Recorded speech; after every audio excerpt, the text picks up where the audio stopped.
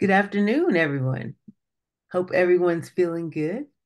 And I am just honored right here. You see, and my sister Faladay is right here with me. And Faladay, can you please explain how you will handle a seizure if you see one? Hey everyone. So yeah, it's great to be here. Good to see you, Afi. Yeah, this is great. So, a seizure. So I will say, in the beginning, like one of the first times when you first see a seizure, it can be a little confusing, right? Sometimes people say, is it alarming? Is it shocking? It's not, to me personally, it's not as alarming as it is kind of confusing. So I know everyone has different types of seizures, and the type, how Afi does a lot of twirling or spinning, sometimes walking off. So it seems scattered. Like, it's like, what's this lady doing? You don't know what she's doing. It doesn't come across as a seizure right away. So that's why I say it's confusing. It just seems like, oh, this is some weird, strange behavior. What's going on? So I think, in the beginning, it just takes like, taking some time just to kind of gather yourself and say, oh, it looks like something's wrong, and then, I guess kind of monitoring the situation. If you don't know the person, trying to see if they're with somebody else, maybe helping to make sure that they don't fall and just managing where they are. So I think, I've only experienced a seizure with you and I know you. Hmm. So that is a little bit of a difference than if you're a stranger. I have never in my life at this point encountered anybody else having a seizure outside of you. So I've never encountered a stranger having a seizure. That's a So good my point. perspective is a little bit different, skewed that way. But you know how to handle the complex partials, more like a sleepwalk for me, right? I mean, it's maybe a sleepwalk for you, but on our end, it's not like a sleepwalk because you're doing a lot of, wrestling, or sometimes you're falling over and you're moving, or sometimes you're trying to get away. It varies, maybe depending on the time of day or what you've been doing. So it's not like it's like, oh, hey, she's sleepwalking, let me just guide her back. No, you're like doing things. So, that's why I'm saying if it is somebody who doesn't know you, it feels a little bit, personal, because a lot of times people don't like to get in people's personal space.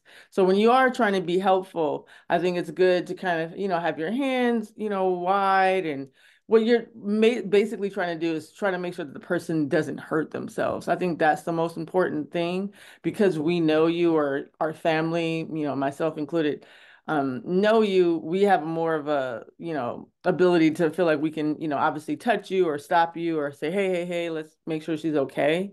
For a stranger, it might feel a little bit uncomfortable because you don't know the person and you want to make sure that, they are actually in need some kind of help.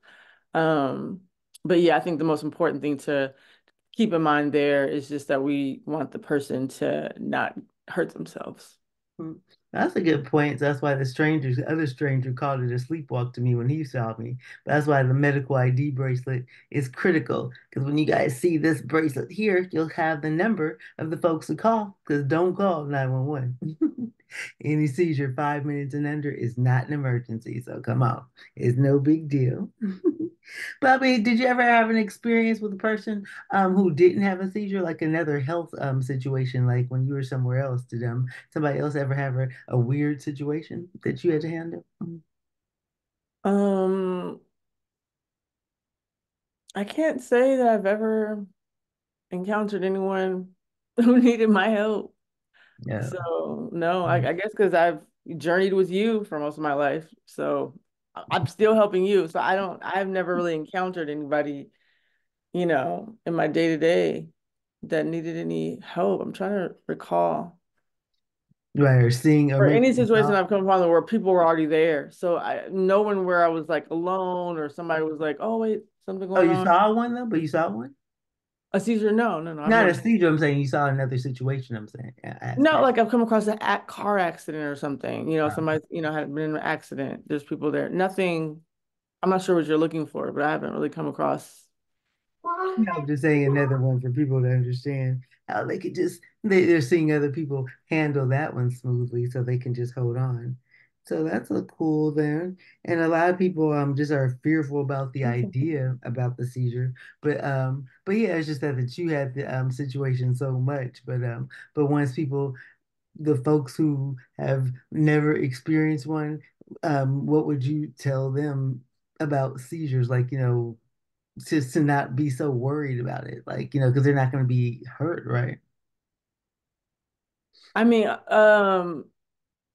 I think it's always important, like I said, you want to make sure that somebody needs help, and to make sure that they're, not harming themselves.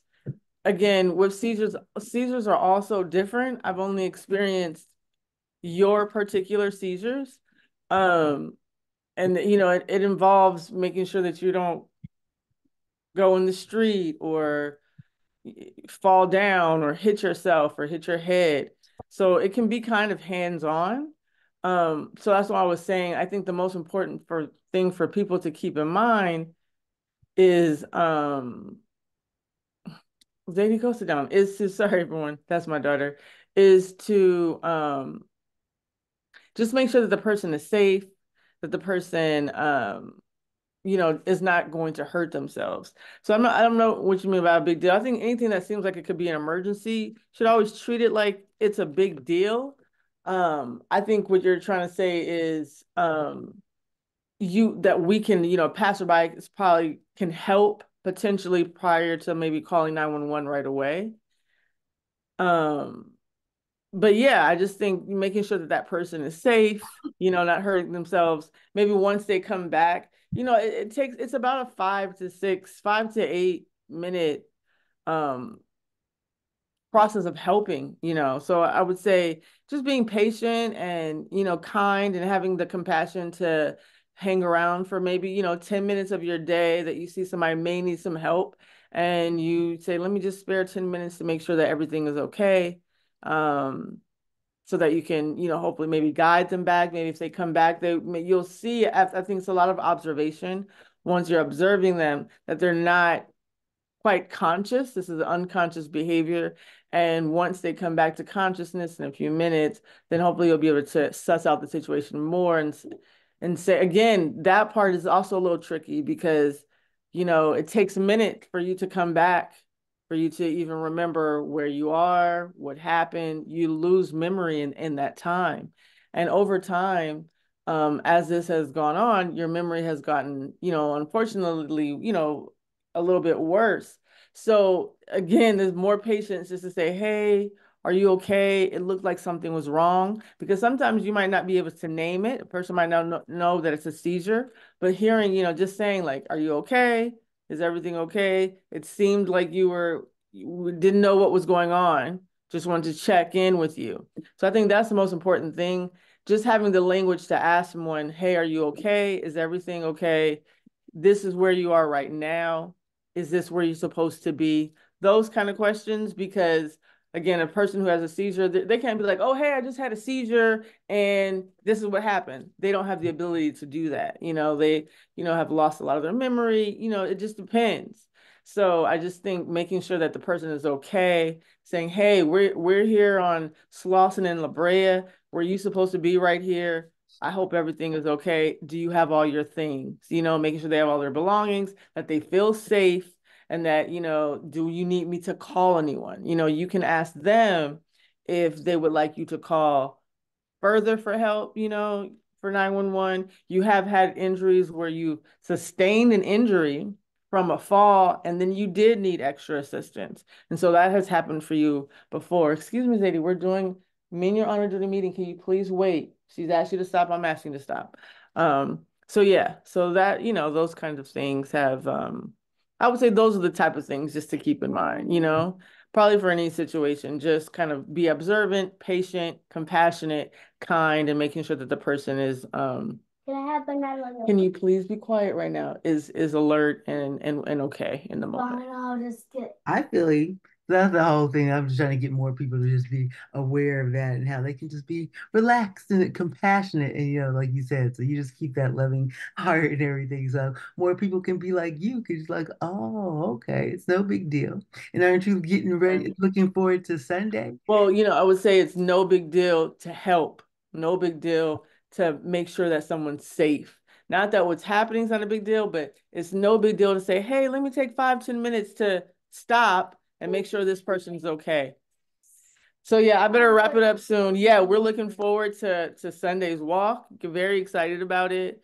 Whole family's gonna come out. This is something that we look forward to. Yeah, I can't wait.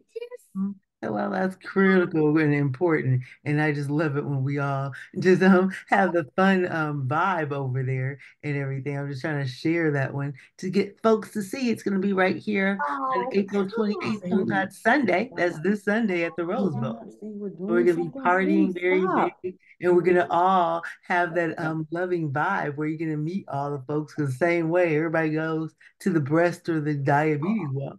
We can just get the whole Which folks is great. And so we about want that as many people epilepsy. to come to the epilepsy walk as well. Yeah, just same Yeah. amount just to come out for us as well. Yeah. Yeah. Big party that we'll be having. So it's a great one. Well, okay, sister. Thanks for joining us. Thanks. Thanks for having the patience for us and your niece. All right, everyone. Take care. See you Much Sunday.